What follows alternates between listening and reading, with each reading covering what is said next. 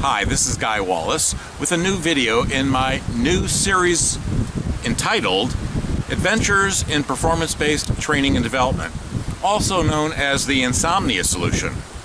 But not for my insomnia, but for yours. Just kidding.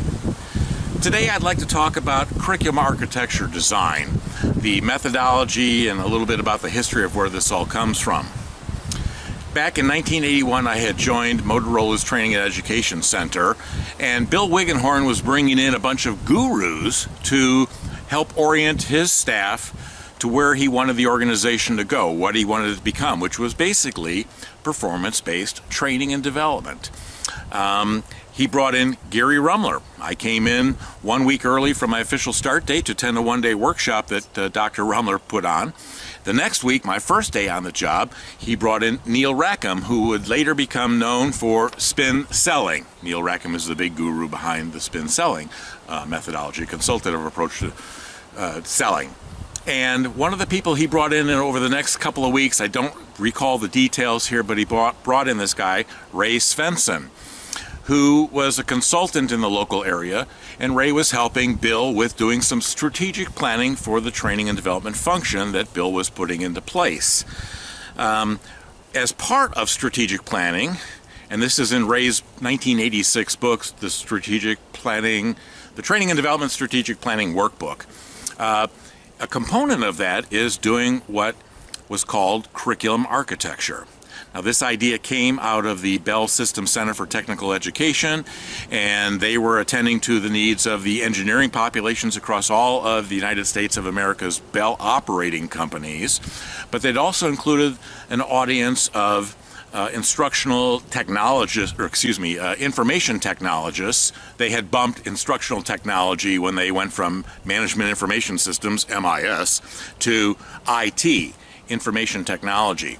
So that group had thought, well, what we really need and want is a curriculum architecture, much like the architecture of lines of programming, where you can take a bunch of lines of programming and use it in multiple products, different software programs. But Ray talked about this, and it was an approach to modular curriculum. Well, this really resonated with me, and I had a project that I was soon to undertake, the ABCs of management, as my 30 manufacturing operations managers called it. And so I decided I'm going to do this. And so I did my best performance analysis, a la what I had learned from a derivative of Gary Rumler's methodology. While I was working with Gary at the time on several projects, because Bill had him in as a consultant, but I had learned a slightly different approach, a derivative of a derivative, again, if you will. And so I did that, and then I started systematically deriving, based on the performance model, what the enabling knowledge and skills were. Now, my audiences were across 5 business sectors, as Motorola called them. Strategic Business Unit, SBUs, is a more prevalent term. But so there was a mixed audience. They didn't have all the same performance context. Yet, on one hand, a supervisor is a supervisor is a supervisor. Yet, they're dealing in a different environment with different policies and procedures, etc. So I created a modular training and development path. And I had taped together a bunch of blank flip chart pages and done what I learned from Gary Rumler was the swim lane process maps, which he invented. And I saw this back in 1981. It was part of that first day's presentation looking at swim lane maps. And so I used that as a kind of a foundation of a training and development path. And, if you were a new supervisor, you might need a module on Welcome to Motorola. You might need a module of content on Welcome to your business sector, SBU, and then Welcome to your facility, because there were multiple manufacturing sites within the manufacturing world. There were 30 manufacturing managers.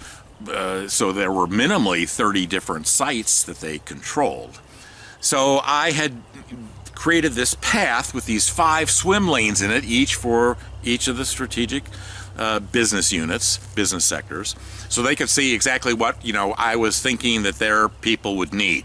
And here's the common stuff that crossed all 5 of those paths, if you will, all compiled into one path. But anyway, so I had this up on the wall of my cubicle. It went across 2 of the walls, and I was one of the later people to join the organization as a training project supervisor. There were 13 of us. But people would come to the far corner of the office where the cube farm was, if you will. And my office was way in the back. Actually, it was kind of cool because I had a window close by and I could see daylight, and when evening approached and nighttime came, I was well aware of what time of day it was, even if I was working late. But everybody came back to my cubicle to look at this thing. And Bill Wiggenhorn came back to look at this because it was a big buzz. Everybody was talking about this. See what Guy has produced. And so everybody came back and did that, and so that became kind of known as an approach to doing what Ray Svensson had called curriculum architecture. Later on, my wife had gone to work for Ray Svensson. Bill Wiggenhorn had put the 2 of them together and suggested to Ray that he hire Karen. So Karen had joined him in January of '82. Later on, Ray and Karen came to me in the summer of '82 and said, we've done this analysis for Exxon Exploration USA for geologists and geophysicists, and we would like you to take our analysis data and construct a training and development path similar to what you had done for the 5 different audiences at Motorola's manufacturing supervisors. So I worked 2 weekends over that summer to put this thing together. They took it to their client, who loved it because it was modular, you know. And one of the things that I learned from Bill Wiggenhorn, one of the things that he challenged us to do was to move as much content from group-paced means, instructor-led training back in the day, to self-paced. And where it was appropriate to move as much of the content, the instructional content, to self-paced means, because that made it more flexible for the participants in training, the learners, if you will, and their management, so they could get what they needed right away. They didn't have to wait for some class to be scheduled and to roll around here, and too often, you know, the class was full, so you couldn't go to the next one. You'd have to go to the one after that, or even the one after that. Very annoying. So Bill came back from a bunch of field visits and said, you know, we've got to do this. We've got to do this for our clientele, the people out there in the Motorola operations, if you will. So I took that to heart, and I addressed all of the training for Exxon Exploration geologists and geophysicists back in the summer of 1982, and created a series of self-paced modules. So that the theory was, you know, the supervisor would administrate that. They would sign Guy up. They would, you know, give Guy the module to read. If there was practice with feedback on anything or to show your work, the supervisor would be involved in that, and they would, you know, score it. There was no tests, if you will. Motorola had a policy when I first joined that there was no testing. They had created tests in the past, 10 years earlier, and when the supervisors out in the world and managers out in their world used those tests to deny people promotions and to promote others, they were sued, and they lost because the tests were invalid as determined in the court of law. So there was a general rule, no testing. So I didn't do testing in my Motorola stuff. I didn't do it with Exxon, although we did give hints and tips to both the learner and their supervisors as to what the performance criteria were, so that could be used by the individual taking the training to self-judge their own performance, their work, their tasks, and their outputs, as well as for the supervisors to do that. Anyway, the thing was a huge, huge win, and that was my first curriculum architecture, if you will, as a consultant, because a couple of months later I joined Ray and Karen. I left Motorola, left a whole bunch of projects with that I was working with Dr. Gary Rumler with, and I joined them, and my first work was to build out some of the modules of this curriculum for Exxon, so that they could, we created 2 modules, and we backed out a template, and we gave the template to the field, who had already run ahead and started producing content, but it was a mishmash of stuff, and we needed to get back ahead of the curve, if you will, rather than lagging. So the headquarters training organization in Houston, Texas had to produce something. But anyway, so that was my first two experiences at Motorola and with Exxon, working as a subcontractor, if you will, to Ray Svensson and his consulting organization.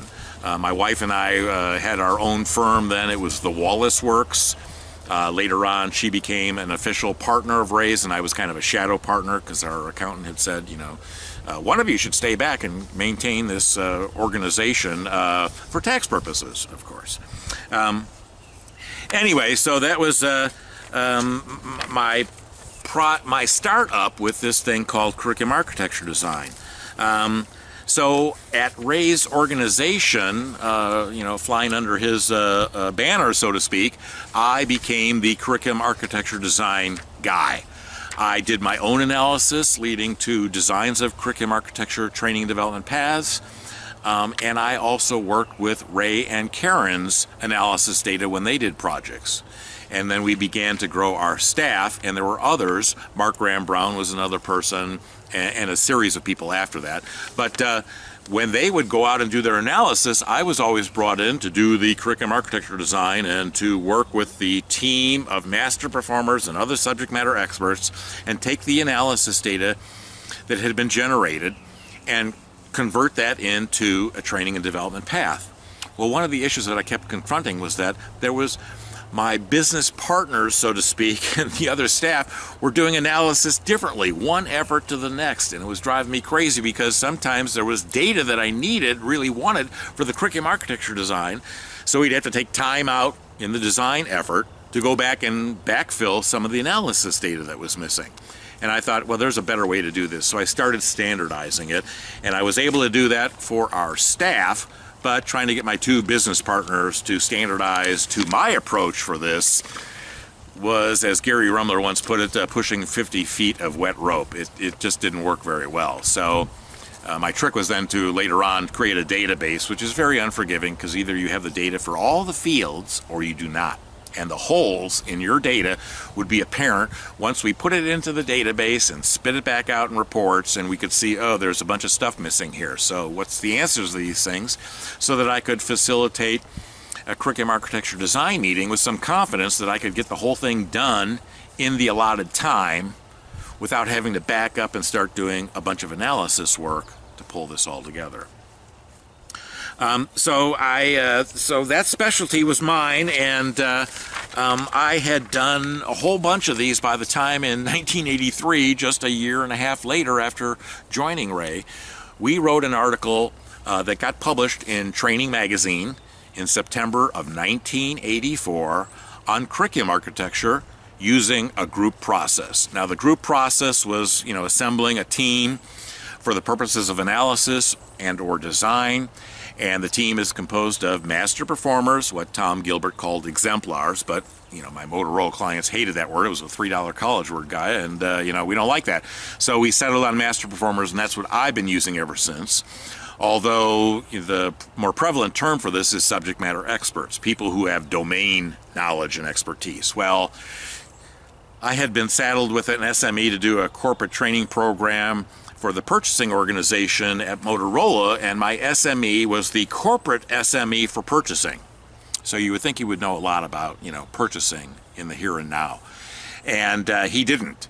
He had been 7 years removed from the field, so he didn't really know what was going on currently, and so my pilot bombed, and I learned to not just ask for subject matter experts. I wanted master performers. I wanted those exemplars. And my clients kind of understood that, yeah, there are people who know a lot about stuff, but they can't do anything. I mean, you've been in business for a while. You've run across plenty of those kinds of people.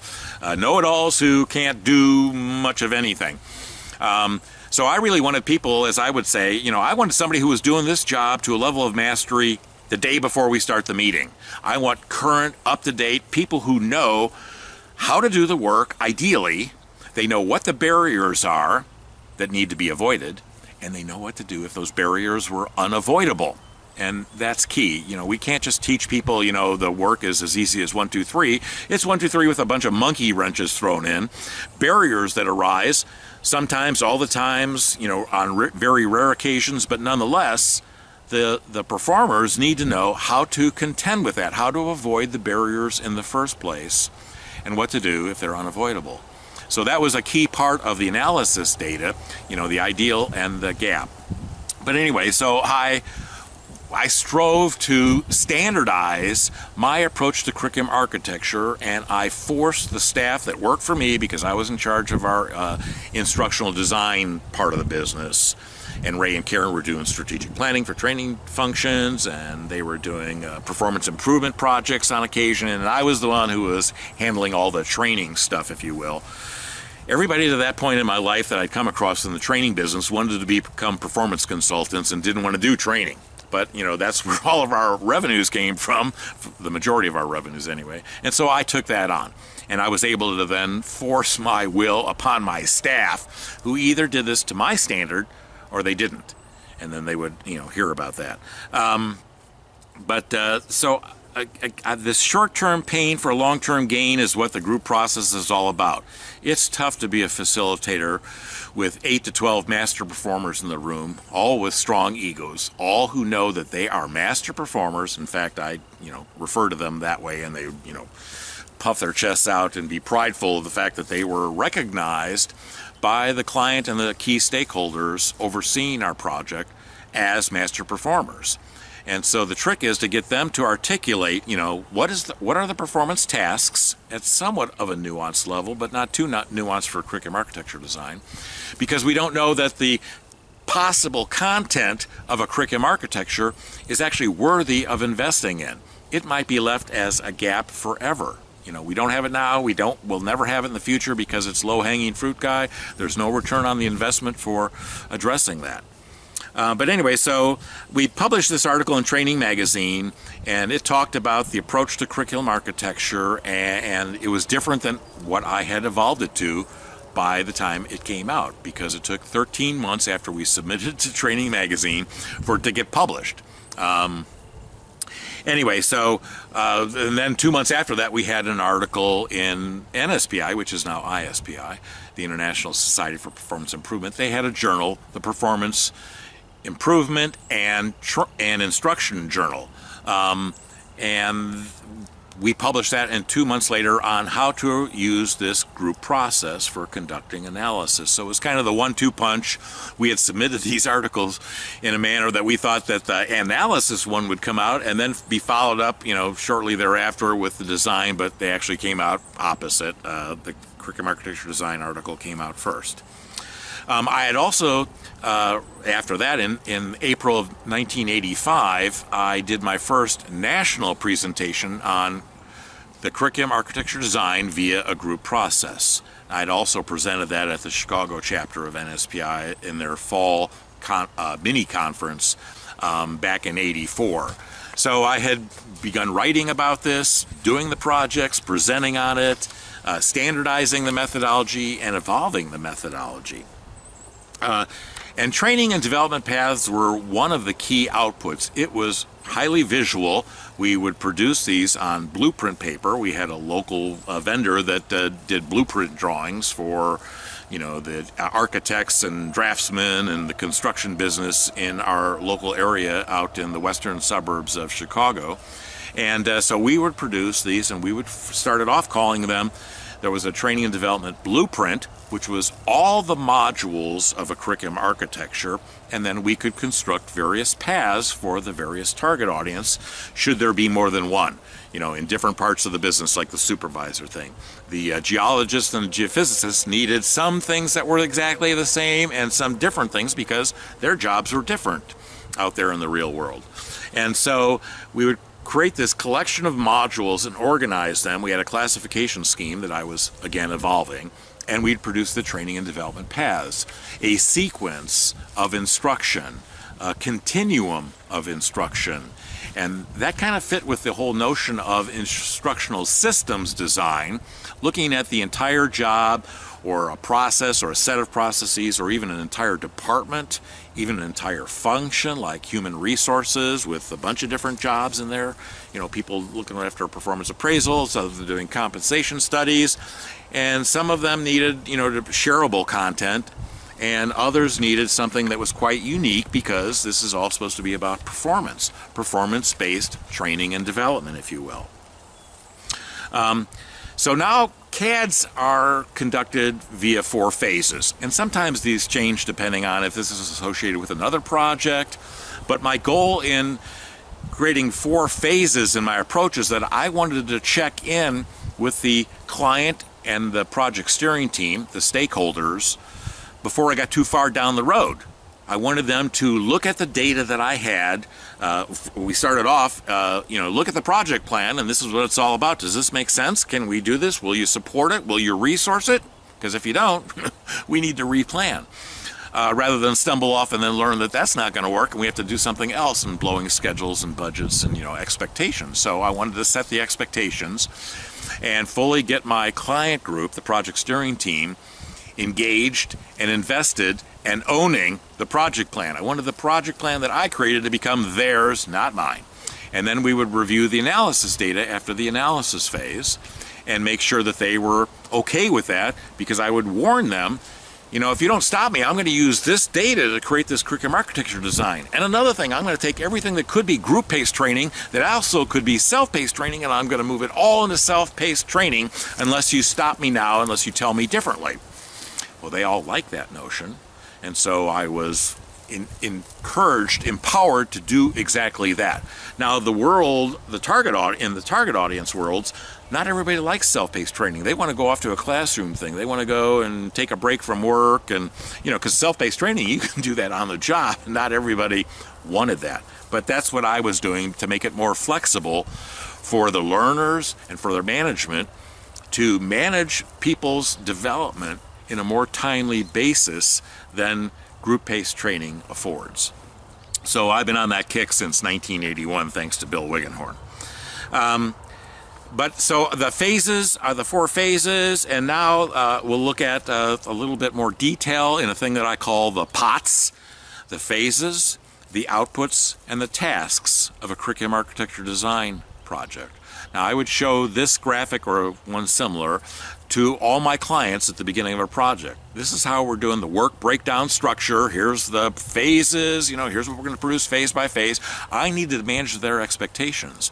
And I needed to make clear that at the end of the curriculum architecture design effort, there was no new training, because I found that this was often confused by my clients who were busy thinking about other things, maybe in the meeting, maybe look like they're paying attention, but some point they'd say, well, where's the new training? Well, curriculum architecture, like architecting or designing or engineering anything, doesn't produce it. It's the first early steps where you say, here's the design. Now, if this passes muster, let's go build it. Let's go buy things that we've already got or things that are available and build, you know, the other stuff around it and create a product or a system, a composition of products. And so that was the notion, and I needed to make sure that my clients understood that curriculum architecture designs led to what might be called ADDIE level efforts. Now, I have a version of ADDIE that's MCD, Modular Curriculum Development / Acquisition. The acquisition is because we had uncovered content that already existed, that the shareholders had already paid for, and we were going to use that either as is or after modification. So reuse has been a big part of my approach to curriculum architecture designs since the very beginning, since I worked at Motorola, and I supported manufacturing, materials, and purchasing. So I was well aware of the fact that there were components and sub-assemblies that went into multiple final products. And I had thought, well, instruction should be the same way. There are people that have shared content needs because they have shared knowledge and skill requirements, because they have shared performance requirements. And so there's got to be some other way than producing redundancies after redundancies after redundancies, increasing first costs and then killing you with their life cycle maintenance costs as you keep that content up to date. Well, let's look a little bit deeper at these phases. First of all, we can take a look at, what are the outputs phase by phase. There's a project plan, and then in the analysis phase, we come up with the target audience description or definition. We come up with a description of the performance requirement, what outputs and tasks, what's the current state of gaps from non-master performers compared to master performers who are performing at an ideal level, if you will. Maybe not perfect, but it's the best we've got. What are the knowledge and skills that are required? What's the existing content that we might use, reuse as is after modification? Then in the design, we come up with a training and development path that's composed of training and development events, which are composed of training and development modules or lessons. And later on in my more detailed methodology, MCD, we would take those modules and convert those into lessons, and we might take 3 modules and convert those into 7 lessons or 1 lesson. It always depended, but I wanted to give myself a little flexibility. And then those lessons are composed of what I call instructional activities, which are basically information, demonstration, and applications, so practice and feedback. And we would backward design all of that, but that's another methodology, and I'll describe that in a subsequent video in this series. So I'd learned about that from Motorola, this modular approach, how to look at things, kind of a work breakdown structure, which is what that graphic was. And then I later on had a project with AT&T Network Systems product managers who managed 500,000 products across 5 business units, strategic business units at AT&T Network Systems. This was the old Western Electric manufacturing arm of Ma Bell, AT&T, the monopoly. Well, the monopoly days had come and gone, and it was a new world. But I worked with these people and learned even more about, modular systems. A system is made up of products, which is made up of subassemblies, which is made up of component parts, and there's raw parts, raw piece parts that, it's a hierarchy. And that fit with my notion of curriculum architecture, and so I borrowed a lot of those concepts that I was learning in detail to create my own approach to architecture of instruction. Could have been called engineering of instruction if only Ray Svensson had labeled it as that back in 1981, but he called it curriculum architecture, and that's why it's called that today. So there's this whole thing about instructional engineering, learning engineering, training engineering that's kind of coming up again. It's been around for actually quite a number of decades, but it's a similar kind of a notion. And when I look at people who are calling them, learning architects, etc., I often wonder, I don't see anything in what they're describing, unless they're hiding that from us, in terms of, so what is their approach to architecture? What's architectural about it in the first place? I have an advantage in that my first semester at the University of Kansas, I was in the architecture program, and the second semester I was in radio, TV, film. I couldn't cut the math portion, which was important not only in the math classes that I was taking, but in the physics classes that I was taking, and I was not cut out to be an architect in that sense, but I became a training and development architect, an instructional architect, and so that's what I've been doing, that's what I do. But anyway, so this reuse became a key goal. But back to the phases. All right, so in the first phase, we're doing some project planning. So I have a structure where I've broken down each of the phases. So in phase 1, it's all about project planning and kickoff. What's key, what's critical there is the approved project plan. A project plan that's just not summarily approved because, yeah, get on with it, guy. No, I want them to understand, here's the timing, here's the burden, and here's where you at the project steering team level need to come back together in a meeting, face-to-face with me, because it was the old days, and take a look at what I've got. I've got things I want to show you. I've got questions. I've got challenges. I'm going to tell you what I'm going to do next unless you stop me now. So hear me out. And I would tell clients, as I see it, this mechanism at the end of each phase, which was the gate review meetings with the project steering team, was a exercise in command and control and empowerment. They loved the command and control part because they wanted to be in control. They wanted to be able to tell me what to do and what not to do. But here I was adding this word empowerment to that, and I would tell them, look, you need to license me, approve what I'm going to go do, because I'm going to tell you, now that you've approved the data from this phase, here's what I'm going to go do in the next phase. Hear me now, believe me later, as they said on Saturday Night Live back in the day. So I'm going to go do that. And if that doesn't sound right to you, stop me now. And what I'm going to go do, I know, is going to be controversial with some groups, and I need your support. So if you have questions about, well, Guy, why would you go do that? Well, let's talk about it now. This gate review meeting is for me to run the gauntlet of a gate review meeting and answer the challenging questions and satisfy my customer as a client group, as a project steering team, in what was going on and what we had done and how we had done it.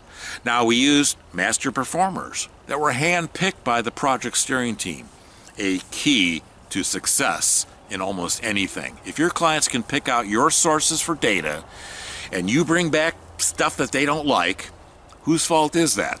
Well, they picked that master performers. The master performers said, this is ideal, this is what's going on, this is what's screwed up, this is what needs to be addressed and fixed. If the clients don't like that, it's kind of their own damn fault for having picked that group of master performers who I collected together and generated data that was a consensus, unless there were exceptions, and I would capture that and read that out too if there were.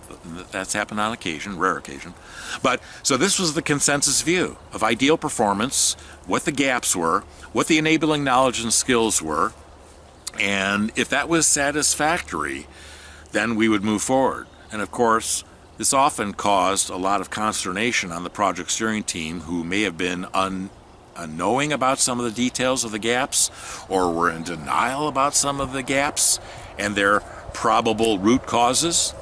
But I was also showing my clients, when I read out the data, the analysis data in particular, that, here's the performance situation, and here's the things that training can address, and there's other things going on that can't be addressed. So maybe you guys want to go tackle that and establish some critical action teams, as they're sometimes called, but groups that go out there and make fixes to the environmental supports, the process itself, and we in the training biz will take care of the knowledge and skills that we can give people to start them up the learning curve.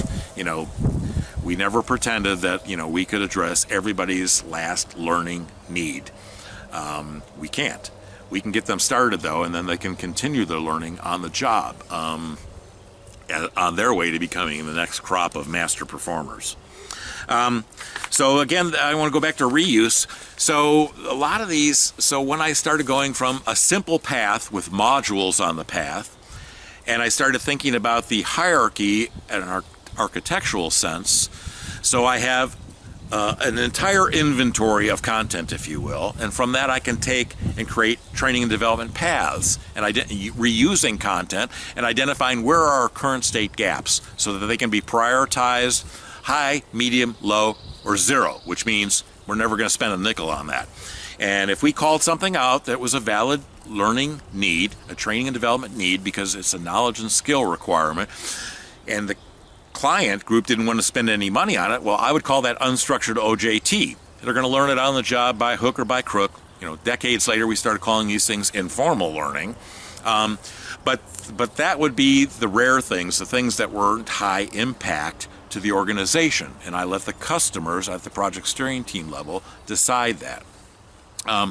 But when you start modularizing your content at different levels, it's just not a module, a chunk of content, the old learning object, which I hated that concept when it came around, because I'd been doing so much better than that to start with.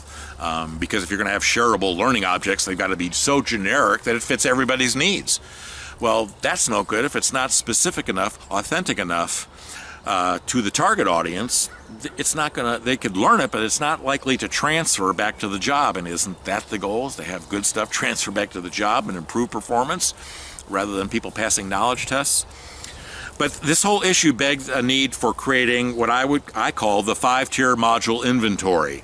And this is where I would house different kinds of content. And this is my model here. It starts off with tier 1, which is organizational orientations. You know, welcome to the big corporation. Welcome to the strategic business unit. Welcome to your division. Welcome to your site. Welcome to your job. And so people need to have all of that kind of stuff demystified so they understand, you know, as a cog in the great big machinery, where the heck am I? What other parts of the machinery are there? You know, so can I find myself in that and understand my performance objectives within the context of something greater and greater and greater? And so that was the need. So the second is performance orientations. So this is basically advanced organizers. Guy, as an instructional designer, you're going to do design, yeah, but before you do that, you're going to do analysis, and before that, you're going to do project planning and kickoff. And after design, you're going to do development, and after development, you're going to do pilot testing. This is my model, not the Addy model. And after pilot testing, you're going to do revisions and release, and you're going to put the content at a place where it can be accessible to other people, or we're going to, we're either going to let them pull, or we're going to push it out to them, depending on who they are and how critical this is to getting their job done.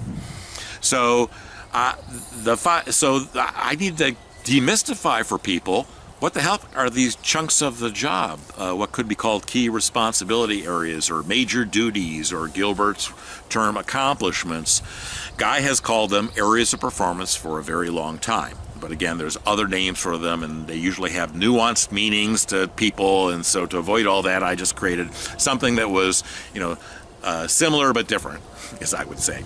And so it's just a way to chunk out the job. But people need to have that demystified before they start learning all of the various knowledge and skills. So between tier 2 and tier 4, if you look at that, that's shared performance, because there's many people who share performance, elements of performance, tasks and outputs across many different job populations. And then tier 5 is the stuff that's unique to a job title. So product planners and product managers do a certain set of things, but other people in the marketing organization do different things. So some of their things are shared tier 4 content, and some of those are quite unique, tier 5. And in the middle, tier 3, are all the enabling knowledge and skills. So that's where you'd find active listening. Just about everybody needs active listening, but their job performance application of active listening might be different enough that you can't train everybody on active listening and have them go back to their jobs and successfully transfer that and use that and have better improved performance. So the tier 3 content is where you find most of the shareable content across many, many, many different job target audiences within an enterprise. Tier 4, you're going to find a lot of shared content as well. And of course, tier 1, welcome to the enterprise. Well, everybody needs that. Welcome to the strategic business unit. Everybody in the strategic business unit needs that. And other people at other strategic business units might need that as well, because they work closely with that business unit. And so therefore you need to know something about them. Who are they? How are they organized? What are their products and services? What's their functionality inside the enterprise? Oh, now that can be demystified. Now you know whether or not that's the right group to try to work with, or maybe it's some other group. But it's a way to, find your way through the maze of a modern enterprise. Unless it's a small organization, it's not easy for some people to come up quickly to speed on all of that, and we can provide them with this kind of help. So I went from this very simple approach in architecture to just chunks of content, modules, and then I started evolving it to this different level. The path composed of training and development events, which themselves are composed of training and development modules or lessons, and those lessons are composed of instructional activities, blah, blah, blah. So there's this whole need to then organize all this content if you're really considering reuse. Where can people find this stuff? Well, there needs to be a central repository of the master materials, if you will, so that I can take that active listening content and create a derivative, because that one was created for salespeople, because salespeople really need to know how to active listening. But I got people at the customer complaint department, and they have a different kind of active listening. It's a little bit more heated, and so I'm going to need to change some of that content, but there's no sense in reinventing active listening all over again. I might as well take the content that already exists and do plug and play. Pull things out that are too specific to a different target audience and their performance requirements, and plug in the content that's authentic. Authentic enough, not perfectly authentic, but authentic enough to work. How can you tell it worked? Because it transfers back to the job. That's the acid test, not some pilot test where everybody learns something and they score well on the knowledge test and they score well on a performance test within the class environment, the course environment. No, it's got to actually go back out to the job, and they got to maybe struggle with it because it's not easy. Things aren't easily transferred just because you learned it in a classroom or a training environment. But did it really transfer? Did it stick out there? Not stick in the classroom, not stick for your knowledge tests. Anyway, so that's the concept of that. So training and development paths, as I've been calling them since 1981, later on in the mid to late 2000s, 2005 to 2010, became more prevalently known across the business as learning paths.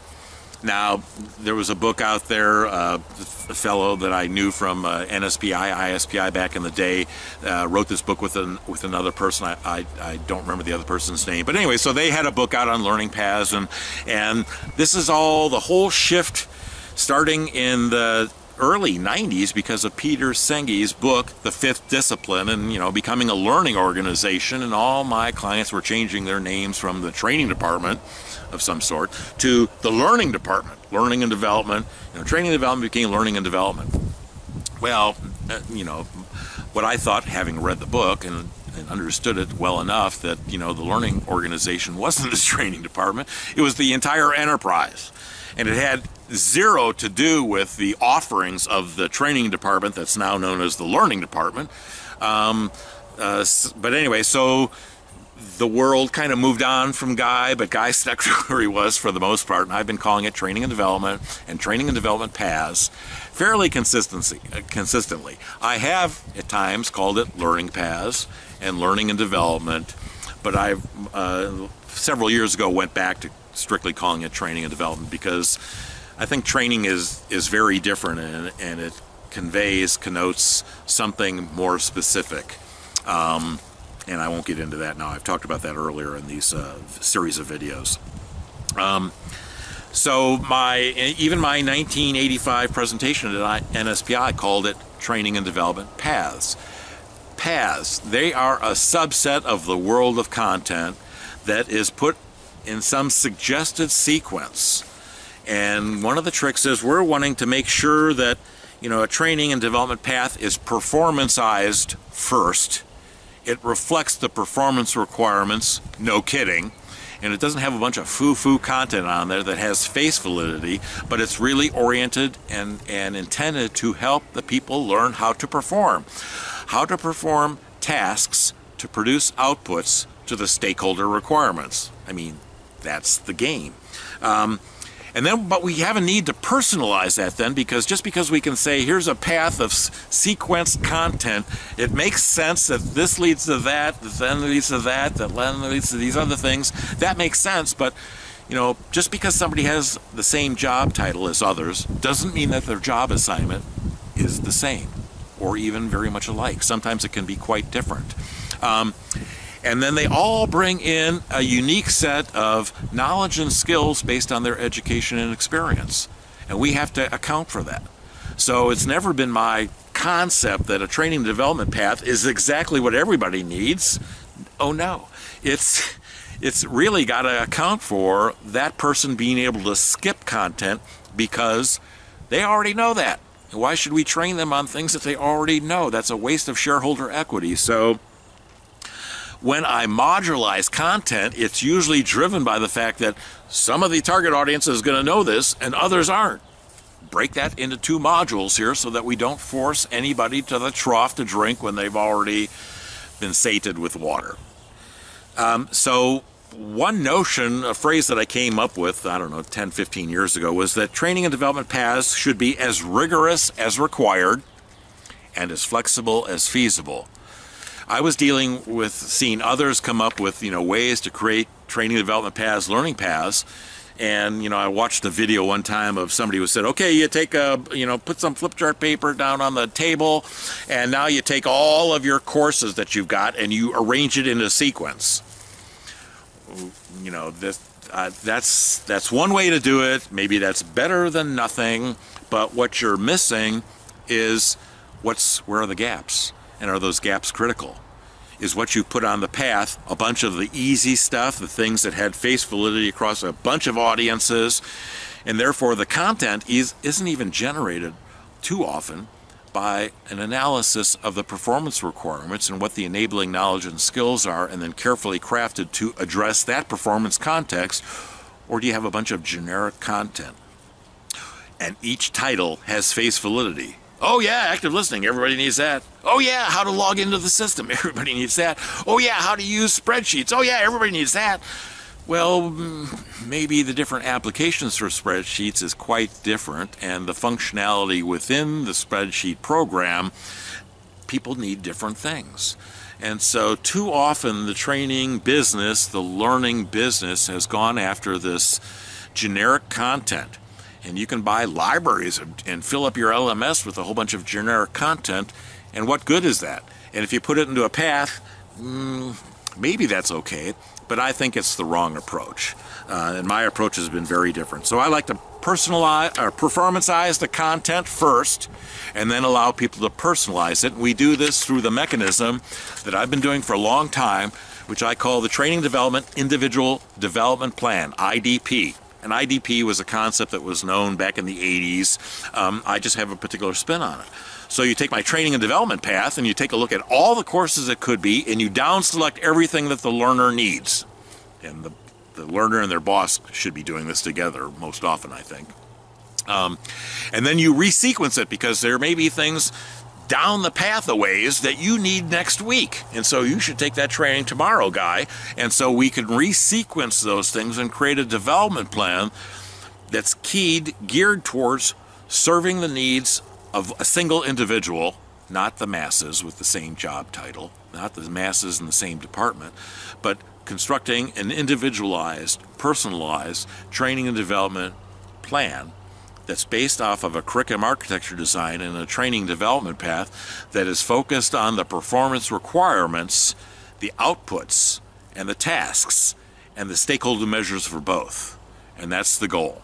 So, the best example of this was from a project I did, a curriculum architecture design project for AT&T Network Systems product managers, as I had mentioned.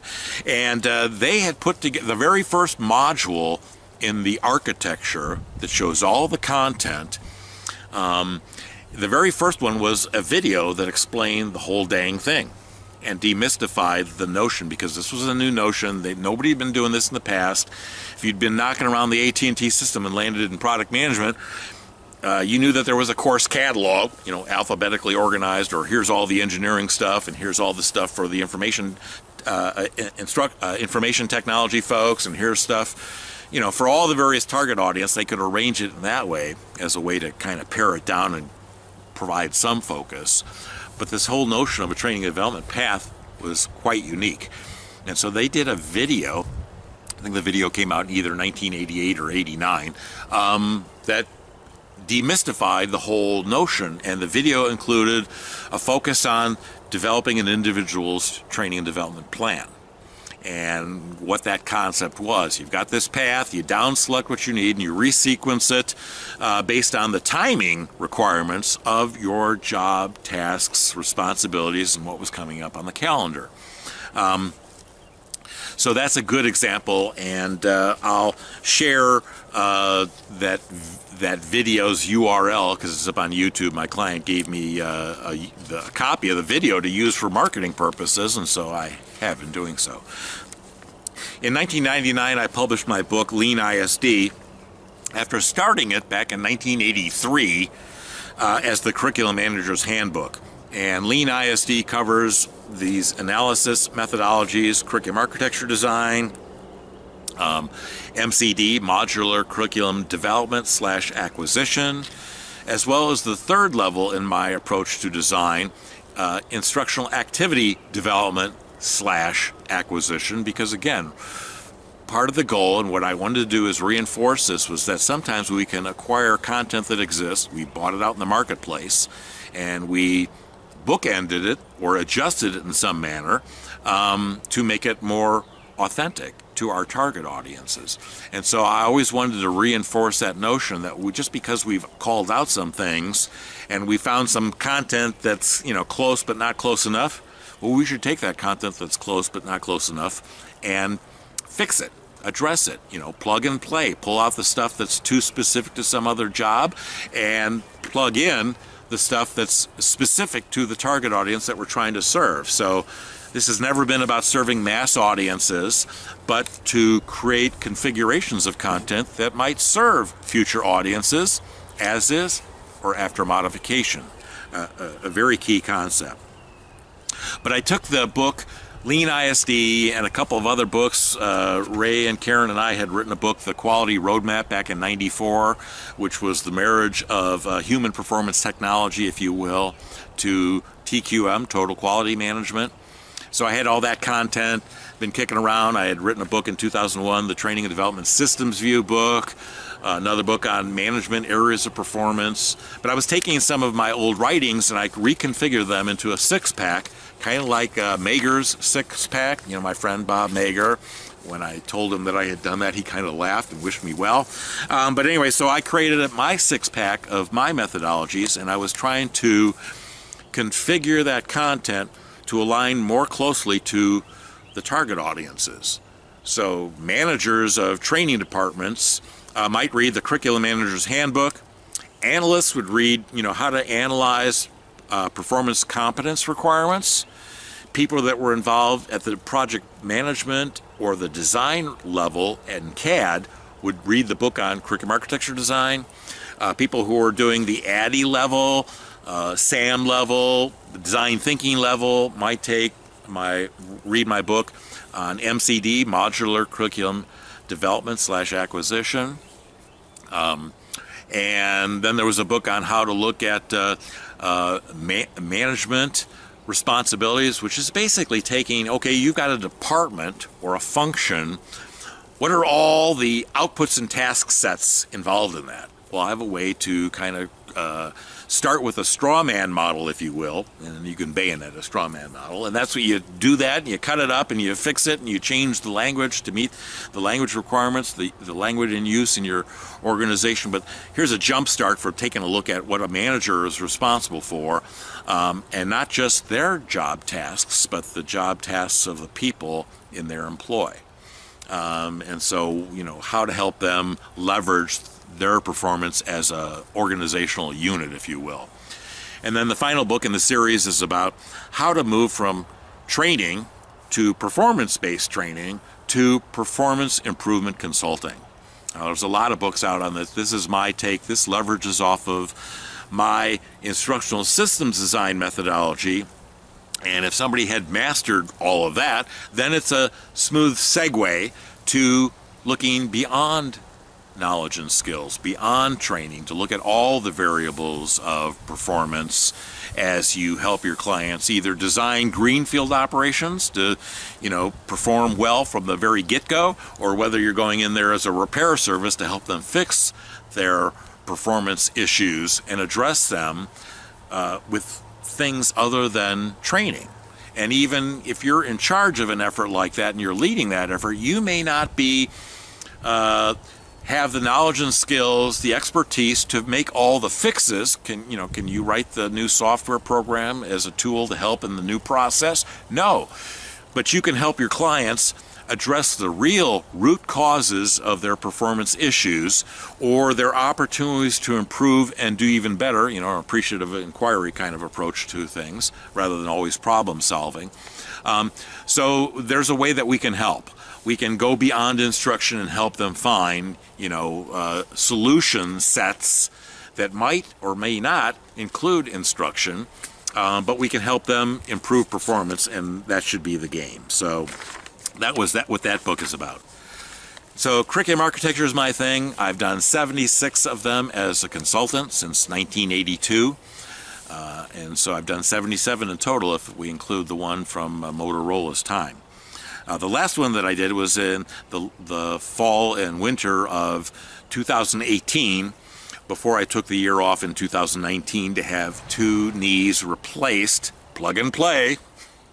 So then here we are in 2020, and we have the pandemic that we're all dealing with. And so things have slowed down, and I don't know if I'll be doing curriculum architecture work in the future. I hope to. It's my passion, if you will, and has been for quite a long time. So that's my story about curriculum architecture designs in this 10th part edition of my Adventures in Performance-Based Training and Development with your host, me, Guy Wallace. And the series, of course, is also known as the Insomnia Solution. But not for my insomnia, but for yours. Just kidding about that. Cheers.